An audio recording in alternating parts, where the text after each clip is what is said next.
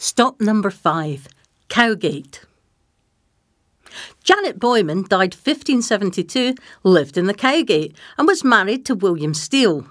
She had a visionary relationship with various spirits, including the good neighbours, the fairies, and the fairy-like seelie-whites, a phrase meaning magical beings.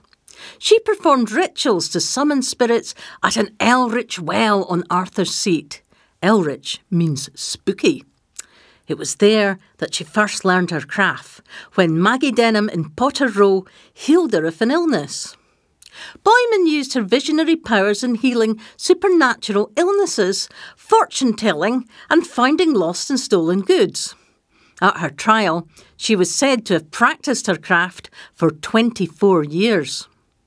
She became involved in 1568 in a political conspiracy by Sir William Stewart of Luthry and Sir Archibald Napier of Merchiston, providing prophecies to the conspirators who hoped to free the imprisoned Mary Queen of Scots.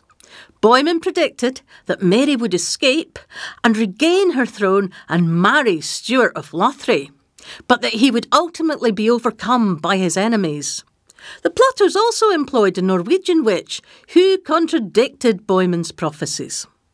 On the conspiracy's exposure in 1569, she fled to Irvine, but was captured and executed for witchcraft in 1572.